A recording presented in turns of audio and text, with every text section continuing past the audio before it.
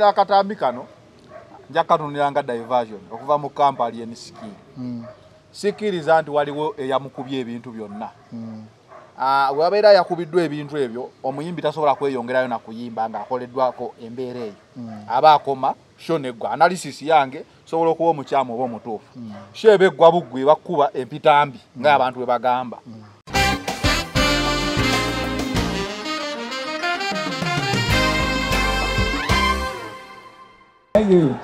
Thank you very much. Ofunye.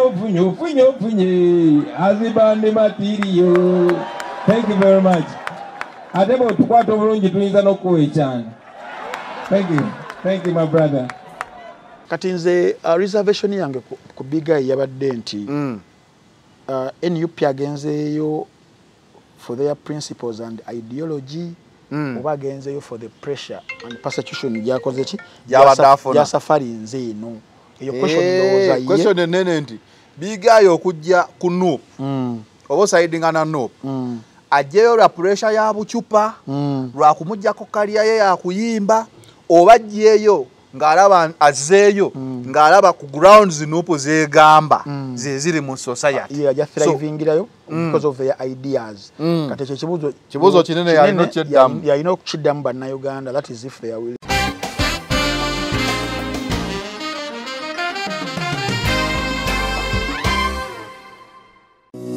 Almutawa Enterprises Limited bano bakugu nnyo musonga za real estate season na oyagala kutunda oba kugula ttaka wekwate Almutawa Enterprises Limited tulina ploti ez'enjawulo enteketeko bulungi ate nga ne bbeeyi yaazo esobokera ddala ensonga zonna ez'ettaka wamu n'okulikulaakulanya tuzikolako tugula sako n'okutunda amayumba era tusolooza n'abapangisa oba okulabirira ennyumba zo abakozi baffe bonna bakuguka era bakozesa mazima meereere tusangibwa ku Hoima Road Nasana Municipality Wakiso District Esimu 0757 oba 0705 tufuna ku WhatsApp plus 973623888 Oli musuubuzi nga weetaaga ekizimbe w'onookolera bizinensi yo eyitimuke oba onoonya kifo kw'oteeka office okukola emirimu gyo katukwanjulire E&E Plaza essangibwa wano ekyebando emabega w'akatale ka Kamwesi ku Lumasi Road we bayita ku Kyekawempe kizimbe kya mulembe kirina parking office space nga nnene ddala bulungi oyagala kola saloon duuka boutique oba office gw'ayagala ekifo tufune ku simu namba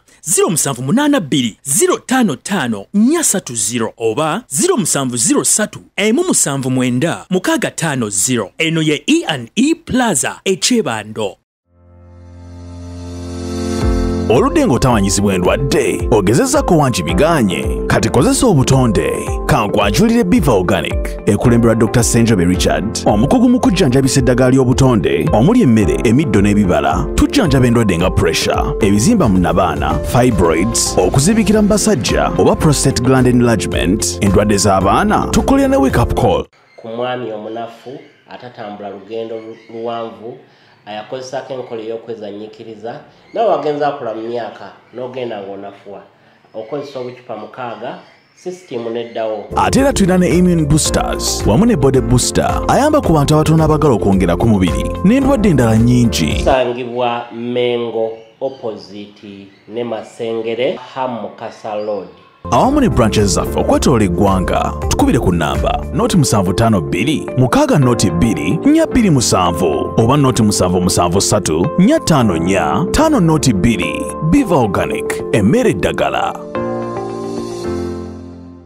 It is the final channel, be in the know nga bulijjo tubeerawo kubanga tuba analysis ez'omulembe updates n'amawulire ag'enjawulo ndine wine balkeza the juggernaut Frank Ntambi twabagamba buli Tuesday tujja kubeeranga wano nga tutematema ensonga nga eziba zitambudde we tuba tusembye okusinkana n'omukulu so ensonga yonna ekola amakulu tujja kuba tugiteesaako nakolayo tulina amawulire scope neneko tulina alien skin n'ebisooto b'empitambi simanyi oba ne bomba tulina Fifi da Queen tulina Nopu Headquarter ne Big Eye ndoza tunatambulira awo then waliyo Kasenyanko ono re signature naye alina ebibye byayisaawo tetumanyi waje binatuuka naye nga tugenda kubanga tutambula mpola. Nyongera obajukiza tubatusibwako Biva Organic, Almond Tower Enterprises Uganda Limited ne E&E Plaza abakugamba nti no bituuka mu bya real estate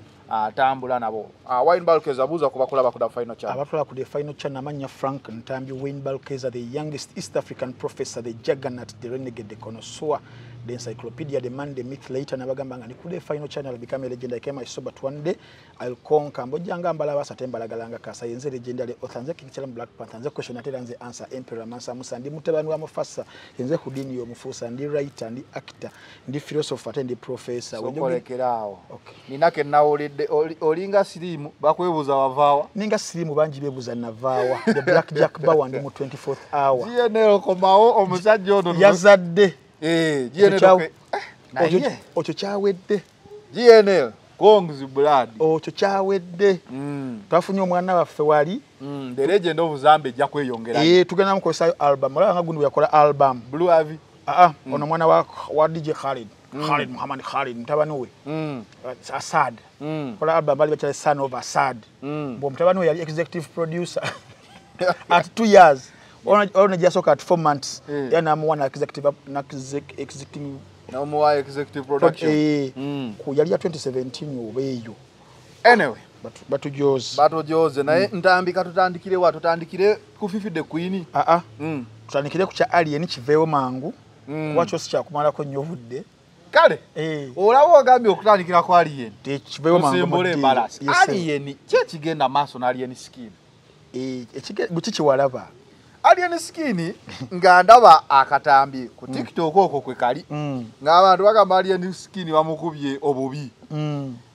Ne katonolira nengamba naye mukulu diversion tekisoseemu nengamba omuntu aba asobola oyimbira mu vest kitegeeza asobola okuyimba shirtless si bwe kiri waba kubye bubi teri nsonga lwaki babukusiimuulako kuba buwonya okitegeera ekyo n'enkigaana nengamba bamukubye tosi bamukubye tosi naye all the same inze nganze bwe nabadde ndaba akatambi ako simanyi oba bye nannyonnyola tebinyonone ntaputayo nyonyola omulabi ali eyo inze wetulina akatambi kano nja katunira nga diversion okuva mu kampa Alien skin sikiriza nti waliwo eyamukubye ebintu byonna wabeera yakubiddwa ebintu ebyo omuyimbi tasobola kweyongerayo na kuyimba nga akoleddwako embeera eyo aba akoma shonegwa analysis yange sobola okuba omukyamu oba omutuufu shebe gwa buggwe bakuba empitambi nga abantu we bagamba kobe ng'oli muyimbi ki oba oli upcoming oba oli ki bino si byabo kyupa ndi oneeyongerayo awo esaati oba ogiggyeko eyo n'ogisuula buli kimu nekiggwera awo bwe biba tosi I think it's all the same etosi tesobola kuggwa bugwe ku saati nga teriguddeeko mu maaso either way show yabaddeeko maawo wabanga abawagizi basanyuka nnyo ne bajja ne bamukwatako maybe but I see this as a stunt nga yaleeteddwawo tiimu Alien skin okubika amawulire ga ekitebe kya Nuupu kuba gaabadde gawambye internet nnyo kati ng'ate omukulu bagamba omuyimbi we Makindi mu diversion nnamba emu ennaku zino so I look at it as a diversion saagala nnyo kulowooza nti wabadde nekyabaddewo nga abasinga bagamba gwe what do you look at? I think mwekyo tusharinga the same factor common factor egamba nti teyakubiddwa mpitambi ekyo tukisharinga ekyo kyo kati omuntu amanyi empitambi tebasobola kukuba mpitambi ate tiimu yo nebanga ekusiimulako busiimuzi balina okugyawo esaati eyo olina okugenda n'onaaba that one we share kati obuzibu bwabaddewo nti vidiyo eyasookedde ddala ya 30-40 seconds eyasoose teyavudde mu camp Alien skin teyavudde mu camp eyo Camp Alien skin egenda okuleeta eyayo ya 3 minutes already ngene etambudde almost for 9 hours. There is a video of 3 minutes. Yes. Enyonyola embeera. Yes. And what happened? Ekyabaddewo one okusinzira ntaputa video kuba nange saakoze eki saabaddeyo but nali nigezako okufollowinga sheeyo Alien yali Arua shondowooza yali main babayita batya main artist ng'abawagizi bawaga kuva wajjidde wayingirira biki that kind of support eri bafans ddala abana abasooka bwe tugamba babeeranga mu kirasha tuba tuli mu mupiira okitegeera kati wakati mu shondowooza enkuba n'etonnya there is a situation gye nalabye nga waliwo akataba akabaddawo singa sikanene nnyo nendoza bakoledde mu playground ezinga wozimanye ezeeyo ndi kuba era webetonye ebadde enfufu bifuuka ebitoomi whichever nenga waliwo abeetoolodde kati mwabaddewo ababadde bagenda nga ku stage ate abadde nga akikola wonna wagenda tagananko bantu bawagizi bekujja ku stage namwe abasembera wano you know that kind of love abawagizi gye balaga omuyimbi waabwe walaba ku kyawinninwajo oli yajjayo akatambala musiimulo bakungatto banamukola atya namukuba omuzindaalo so it happens ku ekyo fast forward katambi kafulumaako the interpretation was alien yakubiddwa bamukubye olwa abamu batali bamativu na statement eno si fire base chovala agambye nti waliwo kampo yasooka okuta era nga singa olaba the conversation and commentary yaliko ng'olaba yakubonereza alien skin kyali kyewaga kiitwa akigamba kyagwa kyesiba ku bantu you understand kyekyo ekyaliwo then after some time balina balita akabwa akali full akali kalaga situation we yava ne we yakoma nga kiraga abyali biki byali bisoote byali bimukwatiddwako okitegeera because yes kati wuliriza kitukiriziganyiza ffenna naawe ndowooza yemu nti singa bali bamukuba mpitambi nga bali abasooka okuweereza katambi kye bashedinga nti akubiddwa empitambi shot yalikoze eki tesobola kweyongerayo kati critically because we are critical thinkers yeah there can be a school of thought ku kyoyogera the stunt part of it there can be a school of thought because butimu kisoboka okitegeera then on my side I can think otherwise. Atenga nawe wasobola okubedanga bakola ki wasoboka eri scenario eyajja bazze bamukutteko ka video kagize kagenze yeri kali discussed but bigger picture dictating abweti any artist in form of alien skin for example because personality agitulaze he has never shied away from controversies. He has never shied away from embeera bwezityo okitegeera nga ye artist atenga otuba tusoma art nebibeeza abantu mu art banji abakola ebintu ebiweezawo mu art okitegeera baganda bafe aba BBC abasookawo the original unruly ebintu byebakola okwekipingira mu mawulire wabirabanga each night nga baba beegoba oli yafumisa oli ekiso oli yagenze mu ddwaliro oli bamukubye ekikonde ali ku cupa oli yabuuse ku kalina yenkaaga amagulu ne gayatika omuntu agamba ate yagabuukako bamugirawo kino kitegeera and that phase eyo yatutwalira emyaka nga 12 and Alien has shown that he's ready to move in that page again. Abayimbi banje abakikola. I'm not trying. Naku zino babadde bakitia olwa corporate companies ezijja. Eziba signing but Alien nga walaba nti yaleta akakola ke direction. Yaleta embeere eri tradition eri yasooke azimba bano. Ngolaba ali willing okugitambuliramu. That is why nze ndowooza. It is a stunt lwaki. Wogamba nti abawagizi be babadde bamwagala nnyo. Teri muwagizi wakwagala nnyo Ntambi wano etutudde omuwagizi wonajja nakulaba nalaba ebitaba najja nabikwata munajja kyabadde bwe kityo kyabadde kitya datinensi obuchafu kati shojukire ebeera egenda maaso all throughout okuddugala kubeerawo olaba nawe osobola okubeera nkuba netonyatonnya mugero okutuuka balinga oddugadde okitegeera kati that is engalo zaali ziddugala ezaabamukwatako oledde bakubako ennyaanya awo mu bisooto bakuba ebinyaanya walabeko ennyaanya ku vesti nedda ngamba ebinyaanya isesebana abazira ne batuuka ne ku ttaka nakola ne bwati najjayo n'omuti n'aminya n'amatabi anti shows za on field za playgrounds ne aru and what zisobola okubaamu sitayiro y'abantu tezibeera as corporate ngazi nezaffe zitwale ku Serene waziza zion anything can happen anything can happen from there. Last time I performed that far I think I went to Dhaka ne performing ayoko naye tuba tuli mu kirabu kirabu nga onogamba kirabu tukube ndongo ngenda okulaba abantu bajjamu amasaati ate bagawuuba kyalingawo by the way kyo mabala abantu nga baswetinga ne bajjamu engoyi ajjamu ate saati n'akwata ne vibe n'agamba kati yiza okubanga abawagiza abo be babadde mu kisaawe ne bagamba nti tumaze okukuba ekinyaanya ukyeba nze njagala nnyo otunuulira ekifaananyi ekinene ekisookera ddala wabaddewo sente manyi kati tulina okubeera mu reality tukkirize tugaane abawagizi b'enjuyi zombi bagaana okukkiriza yes they are arch rivals ate nze nga nze binnyumira as a music critic and analyst binyumira nnyo mu mbeere ola nafa ab'omupiira katubera wano zaniro ne twejerege yaffe ya Man U na Arsenal okitegeera and life moves on abamu ne bakubba n'okubba nga era batu aba Newcastle fe tugamba tebaba bye you understand bashite mwakubye golo 3 yambadde guno omujozi n'omusajja nga akwagala nnyo amita sekanja wow ali eyo kata akola mu nnyonyi no naye yangambye nero bulijjo weekwasa kati gwambala omujozi omupiira ogwo tukusaba ojjire mu mujozi totiririra tiimu yo owenganga omusajja yagamba nteri unbeaten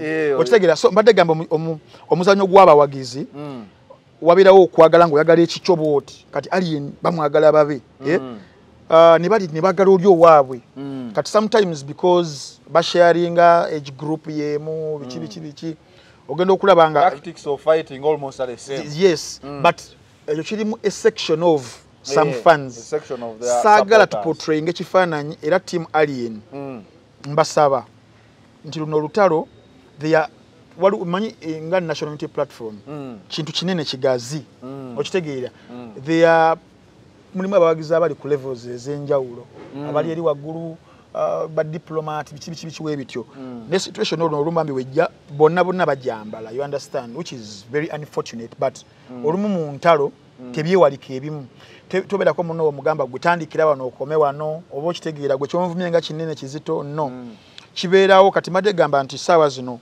these archivals waberawo ebintu ntuwebito bereetera besosonkereza badefending ekyabwe nga attacking ekyoli defending ekyono attacking ekyono and that's what we saw over the weekend okitegeera and I don't think kigenda kustopinga kati very soon waliwo abakyagala kibeerewo ekityo kistandinge but ndowooza campusi zonna mulimu era bathinkers ku levels zonna abagamba balekawo bagirya wano ffe katukwate ruutwe eno neno kyemugira mukireka temukiwabudde you understand I think mu buli camp mulimu ebyo kati ffe nga abatunulizi b'ensonga nze gambye situation zezo wezijja nze nzimanyi because twali tuzirabyeko before we won't act like tetukirabangako bano bakoze kibi nnyo tekirabwangako nno ani asinga ofuna mu situation ye okugifunamu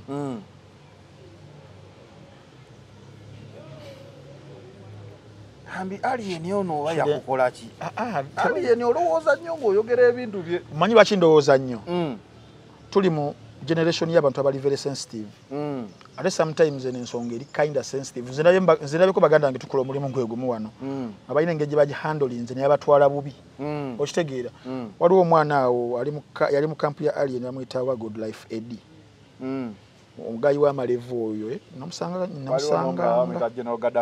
namusangangayo nnyo ku kampu ku fango n'ebiseera biri ndondudde ogendayo I'm so busy mu birala essaawa yavayo n'akola statement ndowooza ye ng'omuntu politically nga he affiliates eri ewa Bobby then artistically nga he affiliates kati otwala olwo lwajja bangi nnyo abalinga omwana oyo omuvubuka oyo w'omwami webabasanga mu mbeera eyo kati nga nobeera mu Newton naye ng'olaba tekikola ki tekiggwa nga you have to decide where you have to belong and when he decided olaba ebyamugirako tebyali birungi nakati what did he decide no he decided abeere side eri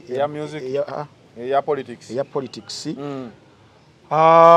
though kati kyo wekibeerawo baba balina omumuleetera ali nemukumuleetera you understand that kind of kati mbadde gamba nti waliwo abantu bangi nze bemmanyi benayogeranga nabo nga ekigere ekimu kiri eri politics eno kirimu art bo nga bandisabye harmony naye nga ate olumu waliwo ekijja nga tekisoboka nga you have to decide where you have to go kati mbadde gamba nti mulimu baganda bange bangi abakitutte mu ngeri eri etali simanyi na ngeri yakikozesa nekibakwatirayo you understand kati nze njagala nnyo situation eno wejja n'ebigambo byenkozesa mbeere nga mbirondobamu the choice of words I use because nze situation eno ndabanga ekolera alien kampu naye ebadde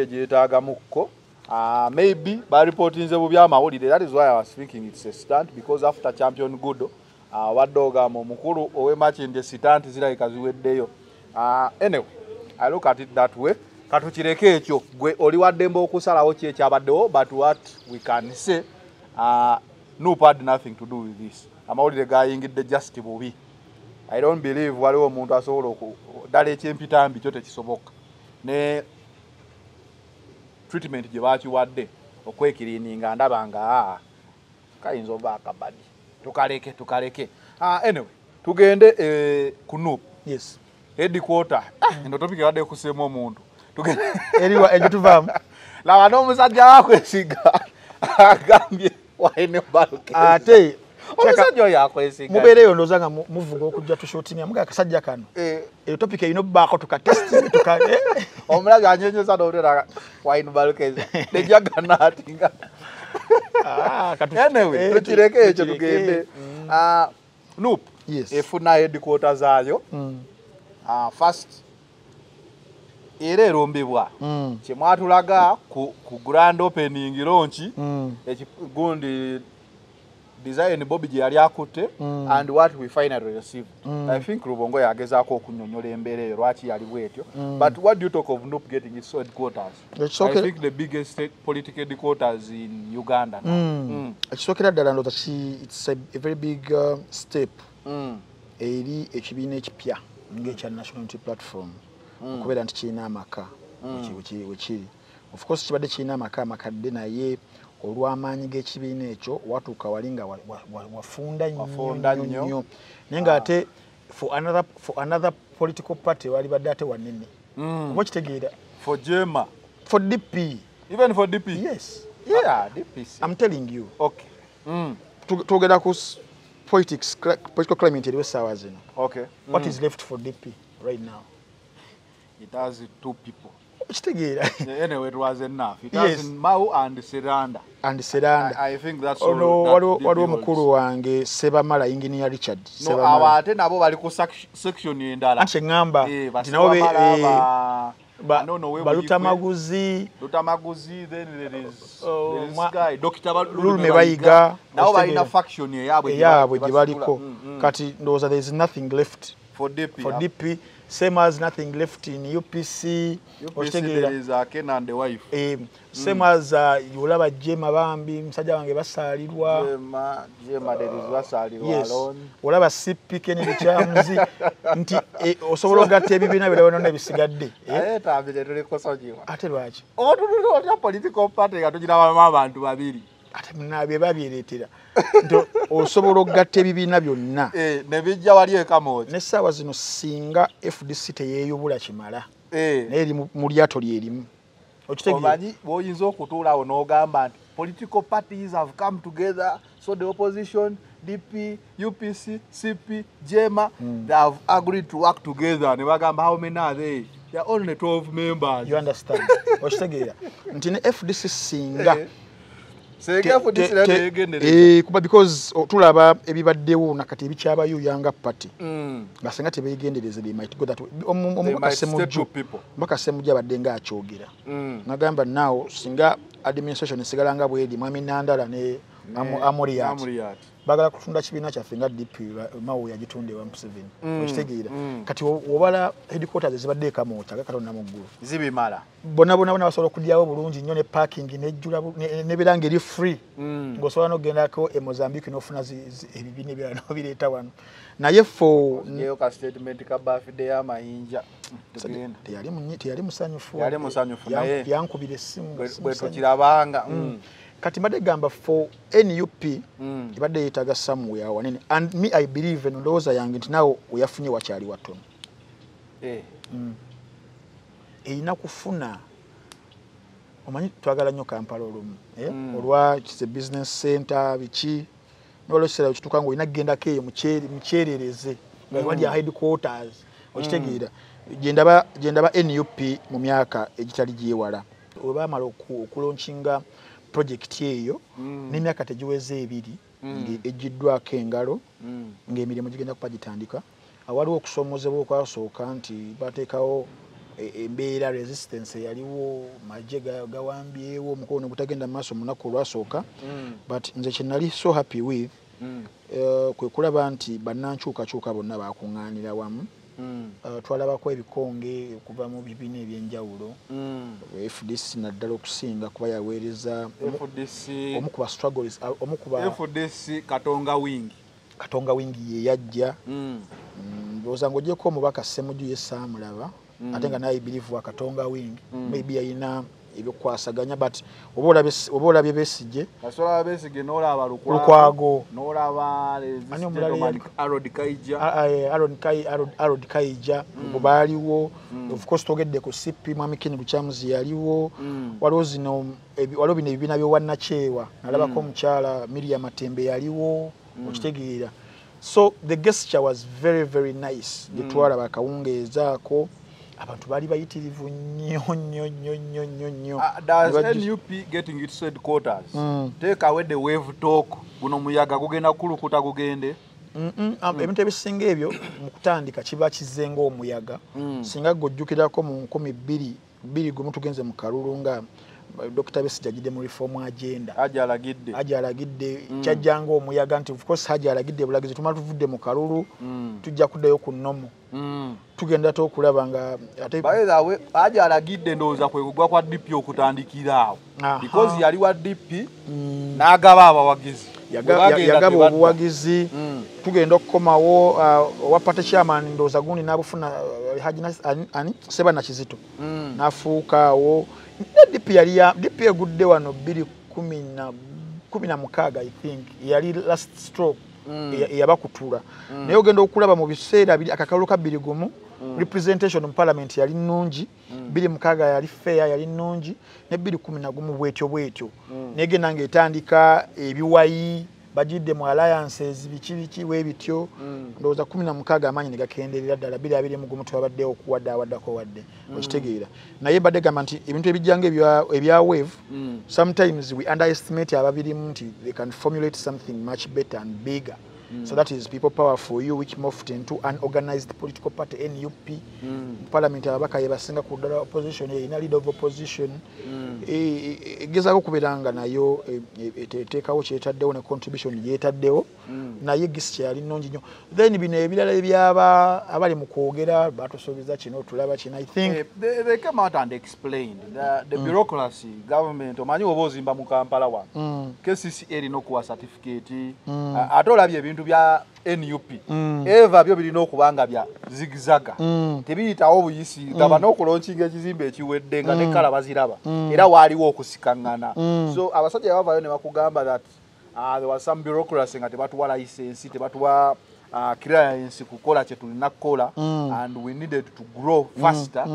I think we can listen to them because at the end of the day simanyi babakunganya sente ze bali bagamba because abayomba ku mwano ku internet bagamba sente ze basaba and what they gave na ate sijjukirako nga bazikungana olaba Zaneru mu politics wala ebintu byetuteewala naddala contradictions era waliwo omwami ndowooza kunze y'omu ku ba revolutionaries abakyasinze mwami Chairman Mao Zedong Chairman Mao Zedong yayogera statement eno kanti kugerenga we yajogera yalina philosophy yatambulizaako China yali ekwata ku contradictions n'agamba contradictions are the essential feature of society and a wide range of contradictions dominates society.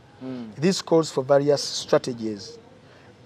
N'amaliriza nga agamba revolution is necessary to resolve antagonistic contradictions between labor and capital fully. Wakindeese Chairman Mao in previous editions zaffe wano nagerageranya Kyagulanyi naddala ideas ze waliwo namugerageranyako ku Martin Luther waliwo namugerageranyako ku Malcolm X waliwo nagira ku Gandhi kati olwaleero Chairman Mao ono mu kusoma kwe China baba teachinga nnyo ensoma ya Confucius kati Confucius oyo yali Chinese philosopher newa biseera biri even before Christ Confucius oyo nga ayina ensomesa gy'asomesa eya kindness goodness honesty wisdom si wisdom ono waffe si wisdom kaye si wisdom kaye ne wisdom amagezi ne trustworthiness bamanyinga Master Kong oba Kongzi abatera nnyo okusoma ku bitabo by'ebyafaayo naye mu kukula kwa Chairman Mao yatuuka n'agamba taata we naye taata eno Confucius teaching eno ndagala nyongereko ku biri modern. Taata we namugamba nedda ssebo olina kusigala ku biri. Yali ennono mu China by that time. Omwana n'agamba kanveewa kanaagala yewagula aveewaka yagenda anoonya siikinge ebirala ebiri beta. Taata we n'amukomyawo ewaka n'amugamba nedda. So omwana n'asomera mu bugubi bw'atyo naye nga ye alina kyeyali ayagala okubeera ng'ayongerako. Era omwana wamala okusoma amaze okusoma katugambe secondary school S6 ajoyininga taata we mu plantation field bajjukira baalimanga nnyo nga balina beyalinganga bisaawe kati nga oba ogize omuyambako ku leba naye ng'omwana abavudde mu nnimiro oba mu field mu bisaalu ng'alina ebitabo byasoma byali bibiri. Yali yeegomba nnyo omwami George Washington. George Washington yali first president wa America. Yine ebitabo bingi byali yawandiise ku modern democracy. Abasoma ku history. Lowooza yafuuka president wa America that was 1778 I think. Then n'omwami mulala yamuta Bonaparte, Napoleon. Owokusatu yali first French yandibadde nga yasooka okufuga ku Bufalansa nga after the monarchy ng'evuddewo tugijjukira eri yagwira wali. Abantu abo yabasoma nnyo era yabaagala nnyo era bashapinga nnyo ideas ze ne bengenda okubeera nga nkuleeta mu maaso. In fact omwami oyo kumanya yali waggume Chairman Mao baatuuka ekiseera bo baali bayinike naye nga ku kyalo kuliko abagagga. Kati waliwo omugagga omu yagamba taata we muwala wange muwadde Chairman Mao amuwase. Yali mugezi ye ng'omuntu olabadeko ku kyalo nga bagamba Zaneru bakasazo manyi obeera owakabi ku kyalo omanyike ne mu academics yabeeranga ku ssomero nga tugamba oyo omwana kasazo kanne ku kyalo nga bagamba Zaneru oyo mugezi kyali kitambula bwe kityo. So Chairman Mao bamanya nti mugezi omwami omugagga bifeekeera n'ofalingayo omwana we bamuwase yamuwasa naye omanye okuwasa bakiyita batya okwokukaka First marriage. Era Chairman Mao yagana okwakenolojinga omukyala yo nga wife we naye nga baali bamaze okola ki okumuwasa. After 3 years whether mukama ye yayamba oba kyo omukazi yafa dysentery. Dysentery doza bubera bulwadde bwa mu lubuto muno ebyenda biki musaayi mukasa webityo nzikuru n'afa. Then trail y'omusajja ono ebiranga etandika yenyigidde. By 1902 waliwo monarchy ng'ekyaliwo emperor bali amuta emperani eyaliko by 1910 nebiranga bamujjeekaawo ne bateekako republic netandika ya China. Mu kutandika awo kale fast forward revolutions zaali nyingi, civil wars zaali nyingi zatandise. Masa watandika ekibiina kye cha China Communist Party kigenze webityo naye mu 1939 tugenda mu Second World War. That is the main allied versus the main axis. Main allied nga kwe kwali United States of America under Franklin Roosevelt. UK wa United Kingdom under Winston Churchill. USSR under Joseph Stalin. Kane China nayo nga kweri though she yali president by that time. Eno side ne wa main axis nga tulengerayo Japan, tulengerayo Germany under Mussolini under Napoleon yani omusajja oli yatulugunya abantu ennyo mu Germany Hitler Adolf Hitler. Yes, then Italy Mussolini ne betwala era tuba tufuluma Second World War we watyo naye nga yali yakola alina gundi zakola omwo munda omwami oyo Chairman Mao. By 1954 mukama ali amuyambye nga buli kimba kiyiseemu bali balina otwalo ne Japan baluyiseemu. In fact America yabayamba nnyo because yali era ya nuclear etandika nuclear ezakuba Hiroshima ne Nagasaki zanafuya nnyo Japan yali efuuse ekyonga ku China okitegeera naye ng'omusajja ono alina amagye alumba akola ki balwanya entalo Japan olutalo ne luggwawo. By 1954 n'afuuka president naye enfuga ye yali yeesiimisa nakati era bagisomako China essaawa zino ndowooza ekyatambulira ku nfuga ey'omwami oyo nakati era ekyali under the same system bwetyo okitegeera. Kati mbadde njagala kukuleetera kino nti ffe ng'abagoberezi b'ebyobufuzi n'ababyagala such contradictions tetulina kubeera nga tulabanga ekipya nti omusajja amaze okukola headquarters ze abantu bazze naye nga waliwo a few section of people abafindinga faults in someone's star than giving him credit.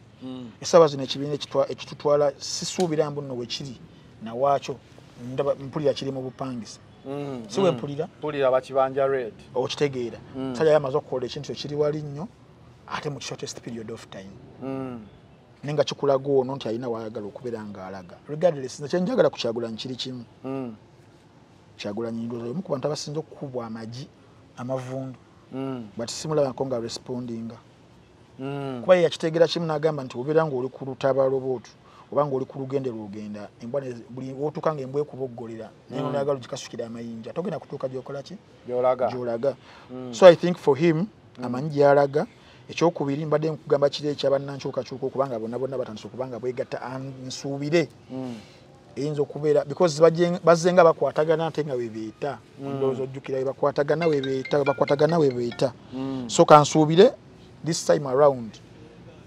banaafunayo common interest eyinza okuba nga ebagatta bate baginywerereko nga kiri kye nagamba nti politics no permanent friends no permanent enemies but permanent interest nga kukya big guy yes kale awo wennyini era ku launch said the unveiling of the NOPED quarters Dr. Kiza Besigi avaya akola statement agisindikira musajja waffe David Lutalo indirectly nti omuntu yenna agamba tali mu byabufuzi oyo abeera musiru wagirabye nagiwulira wagiwulira mutuufu Bobi n'agamba naddamu n'agamba agana nakozesa t-shirt eyo quote ebiireko bweti nti atali mu byabufuzi abeera musiru can someone be there nga tali mu byabufuzi ndowooza ffe ng'ensi tudinayingiddwa omukisa ogw'okubeera nti no tubeera oriented mu politics yet politics is a way of life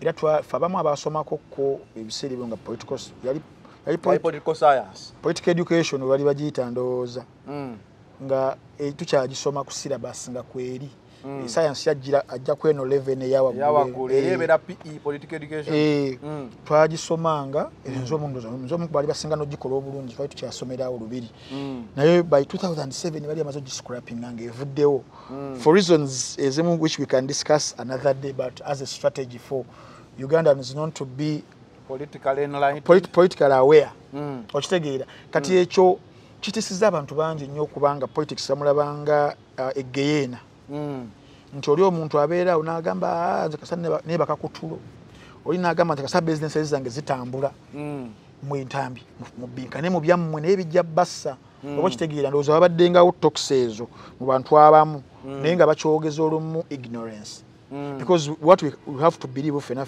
so you concur with Dr. Kiza Besigi definitely nti atali mu byabufuzi oba agamba atali mu byabufuzi abamusiru sinze sijja muyita musiru pase nanti yeke yagamba yeke yagamba nze njagala nnyo okwogera abantu ebigambo bye bagambye anze ne ngamba nze nganze kale nawe gamba nyinza obutakkiriza gwe nawe gamba yo atali mu byabufuzi abeeraje abamuwe bafu atali mu byabufuzi alina okukimanya nti ebyobufuzi tosobola kubyavoidinga so aba yeebasaba abongoosi ababongoose abali mu kubongoota kati abantu nga Lutalo ndowooza omusajja bamugamba statement eyo nakuwa akayimba mu bongoote muje mmere mwe ate kati gwe kye mugamba ye kennyini yabongoose n'abantu abalinganga ye because politics tukiriza agenda mu affectinga ye kennyini nti singa babeerawo political unrest mu ggwanga ebivulu yabadde agenda okubanga akuba atagenda kuddamu kubeera nga abikuba ajja kuba alina kubongoota sakujjukizako mu biseera bya dduka that was 1971 to 79 paka generation eri ndala eyaddako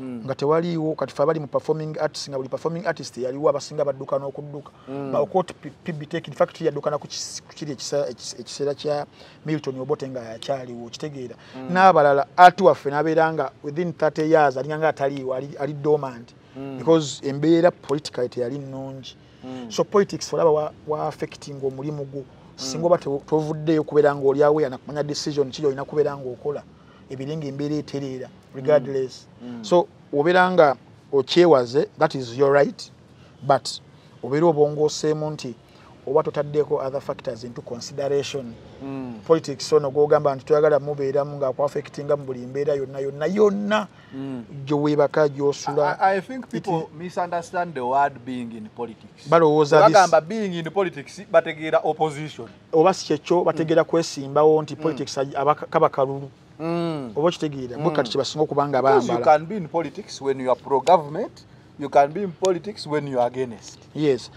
You can be in politics when you are a social activist. Yeah, when you are only demanding for your basics. Okitegeera nga tolina gw'ogambye nti nonze mpagiro no oba tolina na gw'ovumye nti mwe office mutukosezza bubi. You can be in politics ogamba nze njagala ekkube eddungi. That's all I want.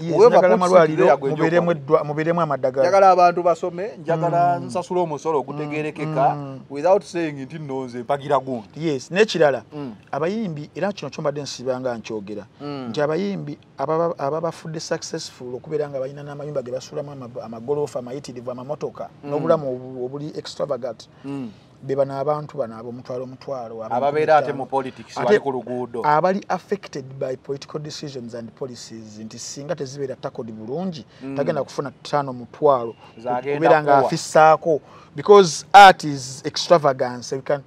We can do without art. Oba kitegeera si teri basic kitegeeza omuntu ono okufuna omutwalo akuŋŋaanya jjinga kuliko n'ez'okulya nakyo emitwalo gye oba ng'etaano. Omuntu ajja mu kivulu kyo asooka n'asaavinga transport bingi n'asaavinga aleese ebyokulya n'asaavinga agenda omuguzayo akatishaati akaakabi byagenda okulyawo wonna then even going back. Gwe okoze ekivulu kya ttaano n'omuntu okujja mu kivulu eky'ettaano alina okuba nga alinayo etaano alina okubaawo n'ekizike ekitono ennyo. Kati ekizike ekyo bamuntu bameka basobola okubeera nga bakisevinga ku bulamu bwe bayitamu oba obuyinike because you can say leero sigenda kucakala you save $100 webale nti because nze wengamba ngenda kucakala soka n'embala yawe ekyesatu eky'amafuta kati egyesatu vitiezi yenywa esatu mbeera mpiseewo ekyekyesatu n'enkibala kati ate zanero tagenda kulya popcorn ogenze nawala togenda genda wekka. Of course activity hizo hizo jitulamu wekka hizo bako nani tutumama ngenda ne trace wanga inoba ne kamera nedda trace tugenda fenna anti kade mbabu genze kukola nze ngamba ono agenzeyo for enjoyment ebiseera ebisinga tutumama sinafunda sente zitwala ku enjoyment kati kyembadde gamba nti abayimbi they are being omanyi njagala nnyo okukozesa ebigambo kati ebitavoola nnyo nga kigambo ki they are being what omanyi olina literature mungi they are being moronic. What's the difference between myopic and moronic? Kati awo tujafuna literature tujafuna oli omusajja yafu omanyi olina ekintu wali wano obulira genocide ng'ogitema atema naba abantu banaabitegeera newe natunudde alabye nga abantu babitegeerera ddala. They are aware. Nembadde ngamba nti abayimbi bakola obulyazaamaanyi eri abawagizi baabwe. Obulyazaamaanyi ati bayita moro? Moronic mbadde mbaga waliwo kye bayita emoroni we moroni kitegeeza ki kigwagwa bye bigambo ebitonotono byagala okukozesa naye sikikozesezza just mbadde nkunyonya kye balijagala okukozesa naye sikikozesezza. So abayimbi temwefuula bagwagwa. You have to be aware bani abafuula kyemuli who are the biggest contributors to your success. Ye muntu ono w'ekikumi omuntu ono w'ekikumi buli wootalirowooza biki byayitamu n'agenda bivuunuka atya n'oweesuulirayo gwa naggamba n'ogamba baneefiirayo ebyabwe wano singa abeera affected nawe ogenda beera affected. Okay, eyebadde statement ya Dr. Kiza Besigye era tukyali ku no headquarters awo wennyini musajja wattu Big Eye gets a rebirth. Yes. Oba he gets born again. Big Eye ye muyimbi ndowooza mu Uganda ayinza okubeera mata wa politics ku myaka emito ng'ogyeko bali be batta abadduka.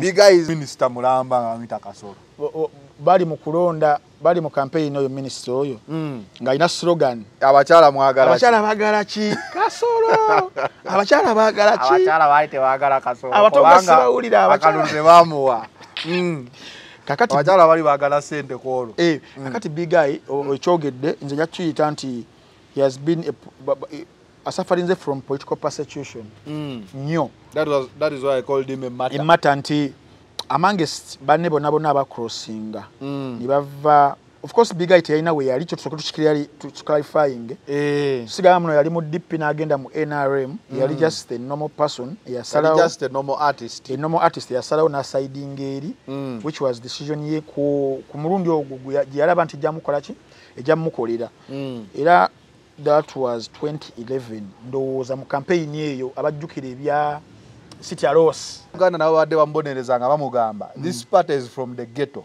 You a boy of Kazo. Okitegeera? You are one of us, big guy. You can't let us down. Kubana bagwe musango gwa badde bamusalira nti. Naye guba mukyamu. Gwate oli waffe. Guba mukyamu. Kyo kiri kye nagambye nti politics abasinga tetuli much aware of politics kyeki. Kati bwe baba bataddewo ebyokuvuganya politics okuvuganya ebibina bikomyeyo anyone can subscribe wa feelingira. Wakati kyogamba kati ne obogenze mu position yennyini nyine ebibina ebyenjawulo ninga bena interest yabyo yanchoka.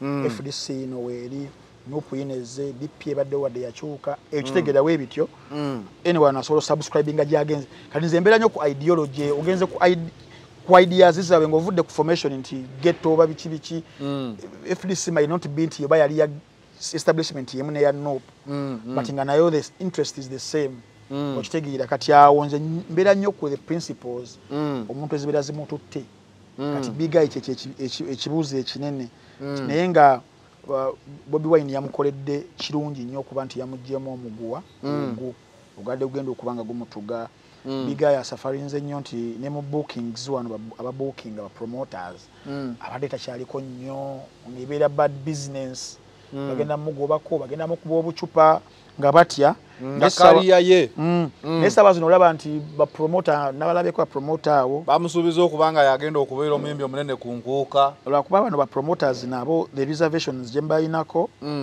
bakozesezza nnyo erinnya NOP erinnya Bobi Wine erinnya nkyukakyuka for financial benefits kubanga bayisaawo ebyabwe nti bezira the situation yakapa bakazze ne bakeesoggamu the advantage bakozesa kindness y'abaana abaana bali mu nkyukakyuka kuba they are not radical as people portray them they are so welcoming unategeera nti abaana ba people power bali welcoming at the peak bali babatandisa babatiza nti babi nnyo bali extreme nalaba situation zaali bbiri emu yali Andrew Mwenda yava ku NBS awo n'agenda ku headquarter n'afuna n'enkofiira ne kaadi no one touched him bamwelcominga bulungi bamwaniriza bulungi n'agenda okubiri yali omugenzi jajja Ichuli yagendayo ngate he was one of the vocal whatever abekibiina ekyo then waliyo ne gundi Eddie Mezaya he also went there so awo nyini wembadde nzija big guy aweereddwa second chance there was talk of second chance ojjukira setaga second chance mujiwe big guy wamayinja big guy akwata second chance Ashibaga Kato a week earlier yali avuddeyo n'agamba talabanga ku bantu bali radical ng'aba NOP does it is words over of course statement eyo ejosembyeyo they are radical mbadde nakava okuginyonyola sintuufu as they are portrayed because nenkuwa examples ezo and I believe singera Ashibaga akwate kubona agenda ku headquarters tayinza kufuna enembeera mbi kumusikasika kumufuluma tekisoboka kubata n'abaana kubeera a quarter of the radicals abazze bakuba NOP bebayanirizawo ku kitebe so wayogera statement eyo Ashibaga aba alimba could it be nti oyogera statement bana abali eno ne bagitunulanga ayagala bakozesa olw'ensonga big guy has been wanting to cross for over 2 years now ndoza ne balabira ddala nga omutima gwe gukkiriza he really wants to cross you don't come out today tutudde wano n'ogamba nangiridde batnaye enkya nzija fada principle nzija enkya bakugambe munaye jangu I think waliwo akantu kebayinza okutunulamu before they accept you back ndowooza era bibeera bikolwa byo okusinga big guy ndowooza for the last 2 years yeah he has demonstrated call to action okulaga nti munnankyukakyuka posts zateekayo ebigambo byayogera wabawo activities ezisaana walwaddewo esembye ya 1 million march wamulaba nga agenze webityo ngolaba omuntu ddala ali ku kintu kyategeera ddala nti bannaye nga part of you that is very different olaba ne bano bannaffe mbadde gamba bano ababiri ba promoters bafunayo ko moment see the be vocal against eri gye babadde at some time ne yabeera we batyo kati nza bumba inako obuzibu naye nabo bakyali kusaasirwa kwaba abagizi abali eno ndowooza bano abagizi abali eno balina ekifaananyi ekinene kye balaba eri mu maaso nga bino olumu bibeera on the sidelines and they let them pass okitegeera okay Fifi da Queen amawulire agatambula ku social media nti Bukedde amawulire ge yamuteekako alina okuba yabawangudde. I don't know how true document sinagifuna gisoma bulungi. Is it like settling out of court wa yawangudde? Byombi. Katika malo gikufunira wano katono jinsindikireko ngenda gikusindikira oberenga ojja giyisizaamu abantu baffe naye nga nabitengero Fifi mwanyinazi Fifi mpozi ye nabitengero esebo nabitengero waweddira ki simanyi wakati ffe tuli bankima gweweddira ki njovu akabbira omuvubu mukulu w'ekika mukaluse kandi yebaseeka mbugo mu busiro iyo njikuweereza nange nina baganda bange ab'enjovu bannakandi basesanga bonna gye bali omanye ekika ky'omuddugavu kiba kinene nnyo kati eno bagita consent judgment yebeeranga ensalawo omulamuzi gyatuuseeko naye nga parties ebbiri zikkiriziganyizza obutayingira ku trial obutayingira trial ne mubaako bye mukkanya. It is called a give and take. Nti initially Fifi the Queen yawawaabira defamation kuba kulebula bamulebudde yamwandiiseeko naye Fifi the Queen nabyeko abamukuba nti oyinza otya oloopa bakamaabo naye Fifi the Queen yali mutuufu omusango guno munene kati mbadde njagala sooka nkikugireyo mukumuwandiikako bamutaddeko ekintu ekibi ennyo ku kaliya ye wale ebintu bye batuteekako Fifi the Queen in the line of business yali akola ya communication and media personality ebeera kuba claim nga yali about that nti oba yayogera bubi ku muntu that would be okay but okubeera nga obadde mu mulimu gwo gukola bulungi nnyo there comes an article and a broadcast portraying okubeera nga oli ku kikosi ky'ababbi ekya sipapa oba kitegeera kiba kiri out of this world kikigenda okukola ku family eyo mukazi wattu azadde kati abaana businesses ze zagenda okubanga akola ba associates ba baliwo ne bagenda creating a mass ne future plans zonna kati wotavaayo n'ogenda mu mateeka ekyo ne kivaawo era mu mateeka era mu public n'okireka bulesi nti nze sirwana ntalo kiba kikola bubi mu kusooka ebimala okuyita ebyo bya sipapa amaze okugenda okusinziira ku report ya CID gye nafuna omukisa n'ensomako yagenda sipapa saidi z'ebuziga ne banne byagenda nabo bakozesa substance yabaita caliform wa chloroform nebebasa abaaliyo ne bajjayo bibajjayo mu bimu ku bibajjayo mwalimu sente za Uganda billioni emu obukadde 600 mwalimu na accessories z'amasimu aga iPhone n'amalala ne computers n'ebirala ku tracking amugamu ku masimu aga iPhone gabatuusa buwaati ewa sipapa makaga sipapa mwennyini ne bali coveringa emitwalo 7 ejja $, ne bali coveringa amasimu agamu ne accessories ezimu ne bagenda sipapa teyaliiwo agenda okukomawo yali alitololo bamukwata ne mukazi we bamukwata because gwe basanga n'ebyo ebizibiti era essaawa zino bagenda back and forth rimanda kukomawo trial kukomawo nakati bagenda mu myaka gyabwe nabe tuli mu guno omwaka tugenda mu gwakubiri oba kitegeera kati okubeera nga Fifi bakutaddeko mukazi wattu yeti yababuuza obujulizi buli tuddawa omwana yakola story oyo Stuart Yiga n'agaba bakama be obujulizi abulina naye baba bagenze eri kabalagala biki naye nga tewaliyo kyakola kyaliyo kitegeeza whatever they did bakikola intentionally kyali negligent because musango wa defamation bagamba they can excuse you as a publisher singa kyobera okozo kikoze mu nsobi era bagamba aweetonde kigwe ono awawede defamation anoka kasa court nti bano bakikoze intentionally era Fifi aleta claims eziraga nti bakikoze ki intentionally okitegeera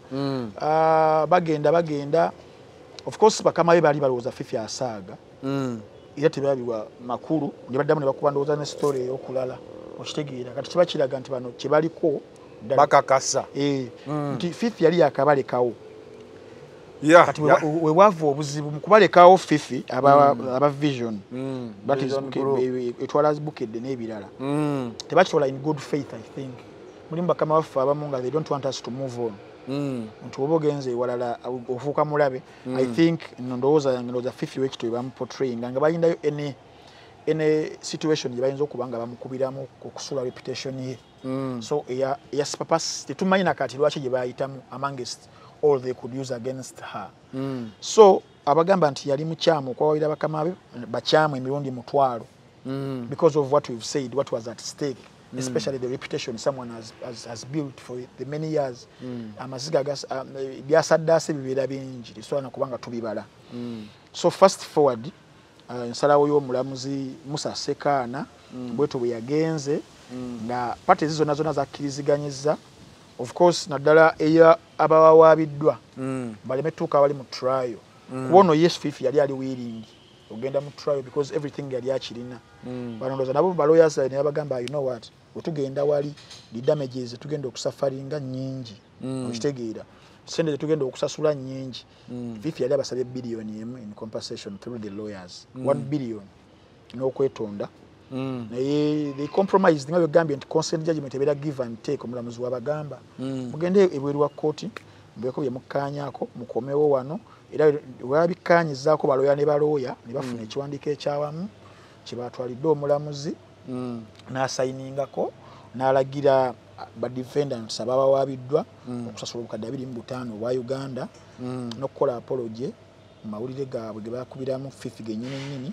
with the same context with the same text with the same webera nga ali headline era apology ebeere mu headline wali kusooka tugenda kulabako ku Bukedde oba Vision nga kuliko Bukedde ngegamba twetondera Fifi na bitengero ate bagambye apology eyo balina gidraftinga basooke na bitengera gitunulemu ne agitunulemu kubanga omanyi communication ono olaba Fifi alina amaanyi nga tebasoose muwana lukusa olwo nga bamuwadde olukusa nti kati gwe Fifi tunulamu gwogenda okuba chief editor wa top page ya Bukedde leero aiza domaga bamwongereko ne emoji okulaga nti mukaaba mufukamidde yes so wano Fifi abalina ekisinga obubi ennyo as a communicator jukira mu communication wano naddala ng'oli broadcaster oba oli publisher gundi kyosinga otutunza abantu ebeera mazima tibimpandiika mazima singa otandika okubeera nga weetonda tukona oluzinga ekyo ate nga yekisinga okukozesa abantu tewaliwo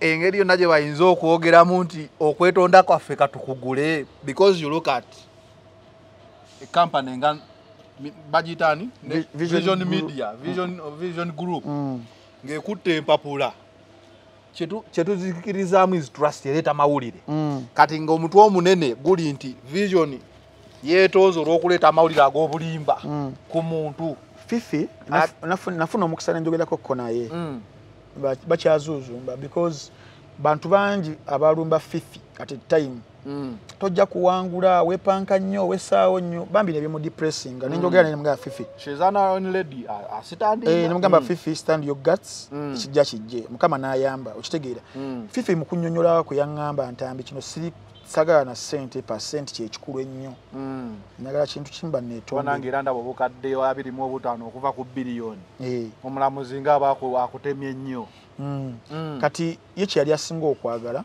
since bakikola publicly bamulebula publicly nga bakozesa print Bukedde ne story embagirwaninga mu gataliiko nfuufu imagine they have to use the same measures okuddayo cleaning erinnya lye because they did it publicly kati omuntu yenayina nenya Fifi tekikutuukangako oba yenayina munenya you don't have a reputation teriyo ne banaakuteekako ekintu mu lupapula tojja kufaayo naye nga te can affect you kati saa zino Fifi she might come ng'agenda kubeera political candidate somewhere 2026 she needs that page yes paper because they will still the opponents can use it era jagamba mwe muli babbi biki noyo mawulire gaagano ngalina so she needs to come out n'agamba amawulire golina gaagano nga geetonda okitegeera kati mu kifaananyi ekinene Zanero kitwaliramu ffenna bali mulimu guno nze gw'oyita okujja okunnyonnyola ensonga gwandeese kuba ogenda okulaba omusango ogwo eyasaka emboozi Stuart Yiga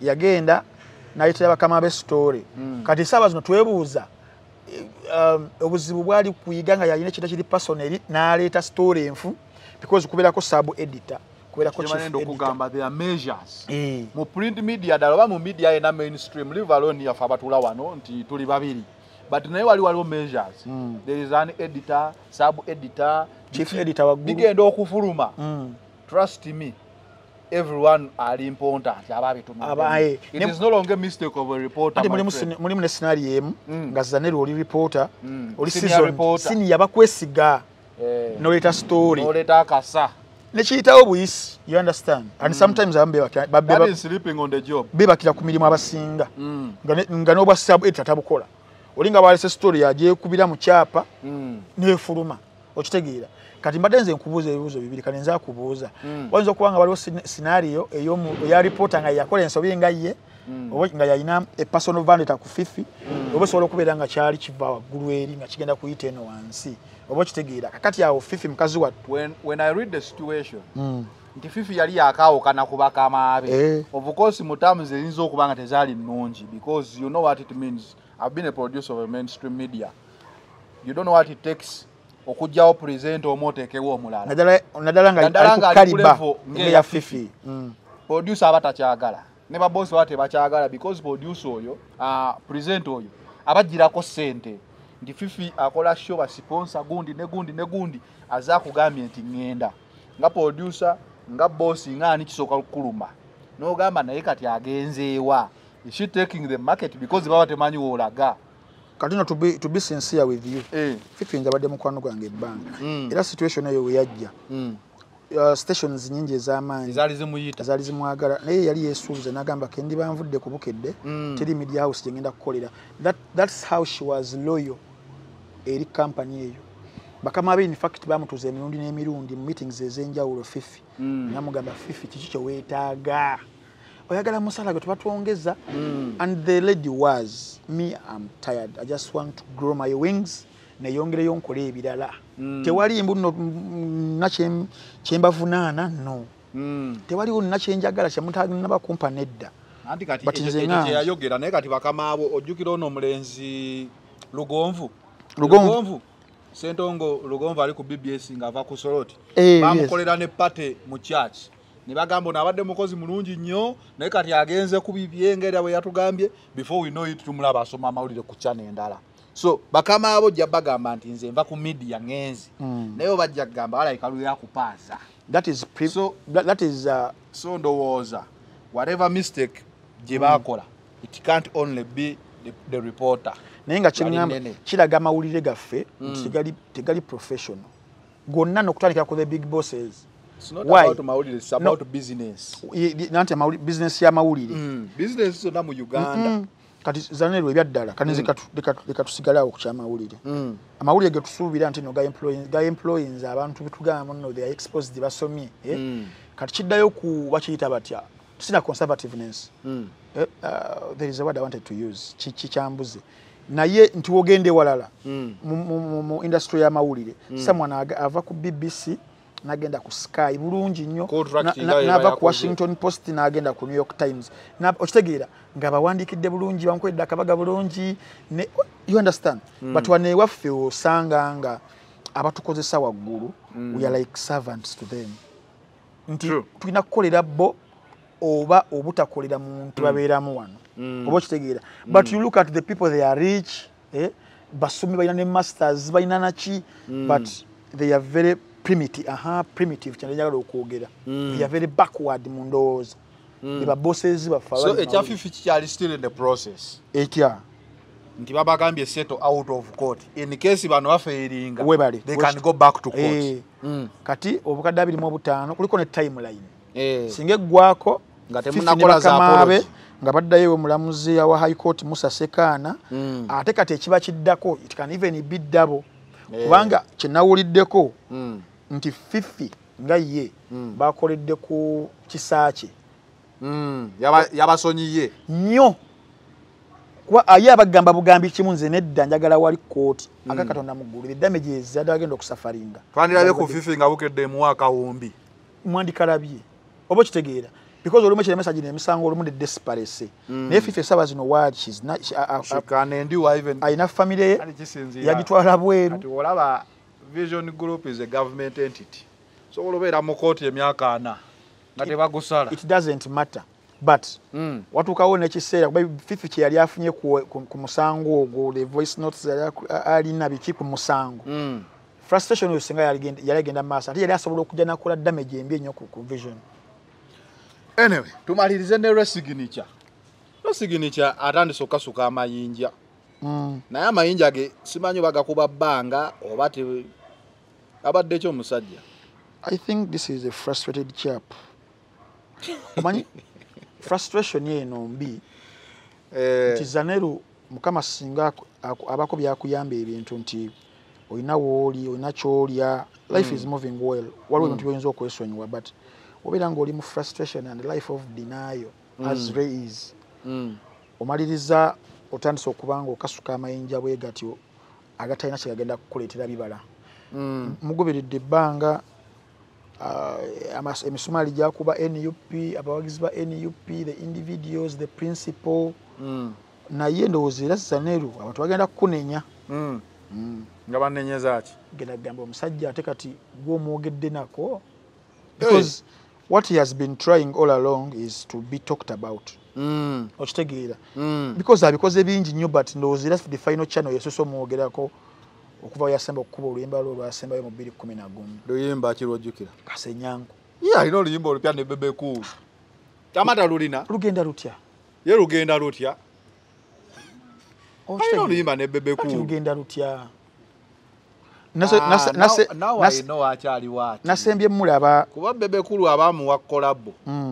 Then you don't question waki awandiika bwati. Nasembye mulaba nga ali mu kukuba muganda wange Kaye.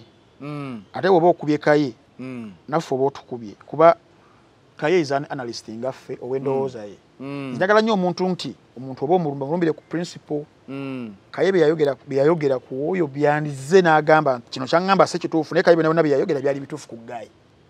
Naye nagenda omuwulira nga mutisatisa nja kukuba nja kukumenya. That is tetuli mu nsi ya kitaawe. Kitaawe si yagabaninga eno eggwanga Uganda. Kaye yayogera ku Ray. Sina kumwogera kumuteeka w'alina kudya nga kisusse. You understand?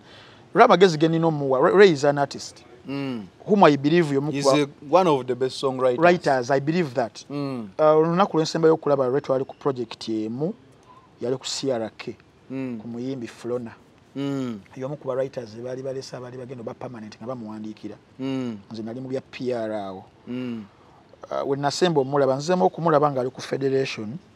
Era in fact abaana ba federation abasinga order gye bali balina gye bali babawadde kuwandiika bintu webi itali written yakubera nga bakuba amayinja eno naye abasinga bo balina ebitambula Edikenzo ndudde n'okuddamu okumuwulira nga alina statement gyakozesa gyakola against eno.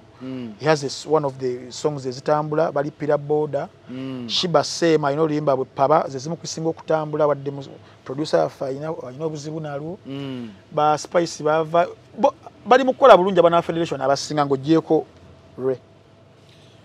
Obadde ku da final channel kyali wange Rono. Alinga nkyali waba kyaliwo. Si kyali wange azini. Mubuulirire omugamba dde yakuba music. Mumanyi bulungi we na was a director somewhere mu media. Nge music tugikuba. Ku da final channel ku obadde tutambula ne Beef Organic. Dr. Senjobe yakugamba yangu ali ku Hamo Kasa Road ngotudde oti Mbulange. Kirabe kizimbe kya Green. Abenga kujjanjabisa eddagala lyaffe ery'ekinnansi. Almond Tower Enterprises bagamba nti nebituuka bya real estate poloti mayumba biki basangibwawo nansana gendayo babenga basobola okuyamba okwekulaakulanya mu bya real estate. Then E&E Plaza bakugamba alina ekizimbe ekyomulembe awo emabega w'akatale ka Kamwesi gendawo kukidda kutula obenga osobola ofuna edduuka eddungi maduuka gabe manene parking weri kifo kipya kirungi nnyo. Ntambi yes Ivan Kalanzi Sports Center omujozi babadde balina okubba mpira senga abadde basobola okugujja mbawagizi bakukasuka mu katimba bandikikoze era nze nga oyawe omujozi guno dukyali kwani bitten bukyolowooza Amin yabagamba ati Amin abebikonda abadde bagenze mu Olympics 1970 olina okuba omuntu knockout kuba golozo 3 gwe Martinelli n'abalala abaliwo bano babbeyi emu ero gyakuba wangu okitegeera kyakituufu tusamba bubi Kwolo mwasamba kwa ogamba kwolo so simuti musamba bubi ne bigger picture nga mani yanga ate twadde tusamba era bulungi naye kwolo twasamba bubi nnyo so kwe kutukuba eddiba eryo wadde era omupiira gwali guyise tekijjaayo Ivan Kalanzi agala omujozi ogulimu emikisa nga guno California Plaza ground floor room number L49 ate nga yomu eri wakapapula owa code star 210 star 2 *M# baganda baffe abamu no watch films enjogerere ezaba VJs bonna amaloboozi gammwe gemwagala kweziri ku mutimbagano nina baganda bange bakozesa smart TVs abangamba nga olumu bitubuzaabuza you can do casting ekifaananyi ku simu n'okikasuka kuli mulimu abalina smart TVs nga kuliko Google Chrome oteka mu test www.munowatch.com nojuzaamu logins zo oba ogenda maaso just gibede emitwalo 3 buli mwezi nana habo mouthwash bano bakutusako akadagala kosobola okubanga okozesa ku mannyo agayina embeera yonna gakuluma otekayo ekinyogoga gafuna obuzibu obwekyo kyagafuna obuzibu akamwa kakaawa kakayirira oba kawunya kozesa akadagala ka nana habo mouthwash akasangibwa mu pharmacies ne supermarkets zonna mu Uganda. Then Drena emergency medical services bano bakuyamba gwe nawe nayagala olina amaka olinamu abaana bambi abato bayinza ofuna obuzibu basobola okujja ne batraininga omukozi wo ewewaka nabeera nga asobola kuwa abaana abo babawa obuzibu bonna oba ne mama oba nawe taata saako n'abo ebivulu bonna tutegesa abantu bangi nnyo tuli mu mupiira abantu bafunye concussion bazirise baziyidde aba Drena emergency medical services ku namba ya simu 0702 15 55 49 basangibwa Muyenga bakuyambako. Pizza Origin bano basangibwa opposite Nenema House ku Kampala Road ku namba ya simu 0772 220068 oba 0752 oba 0754 220272 era nga olunaku lwairo ku Lwokubiri balina pizza promotion ogulemu ofunemu ne ku lunaku olwokuna ogulemu ofunemu balina pizza mu size zonna ezisinga okuwoma mu bika byonna ey'ennyama eyenkoko katuwe tuli musawa ya nsenene nazo bayinza okulaba nsokera nga bazikola yes nasembere ddala musajja ffe Sula Birungo asangirwa ewandege ya Katala singa enkoko yangambye nakala musajja oli owe biviiri nyagala kumuwa lusaniya era sebo obo omaliriza wano osologera n'ofuna lusaniya lwo asangirwa ku namba 0709 92 11 35 ne delivery agikola. In fact ajja kola delivery no batogenze ajja kola delivery agenda kubaji kuwa kusinza Katambala. Yes Kalo bade kuda final channel tubane ne Frank Ntambi wa Mbalokeza we out.